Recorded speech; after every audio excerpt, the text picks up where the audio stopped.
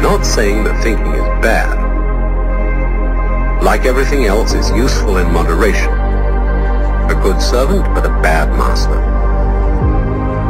And all so-called civilized peoples have increasingly become crazy and self-destructive because through excessive thinking they have lost touch with reality. That's to say, we confuse science with the real world.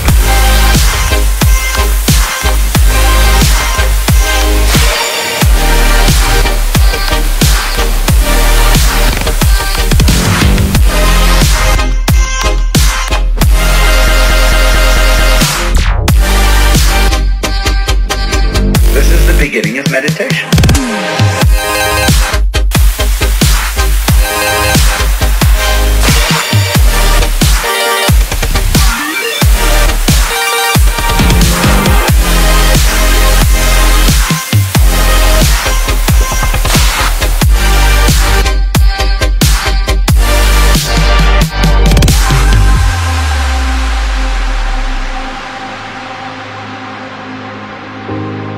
Most of us would have rather money than tangible wealth, and a great occasion is somehow spoiled for us unless photographed.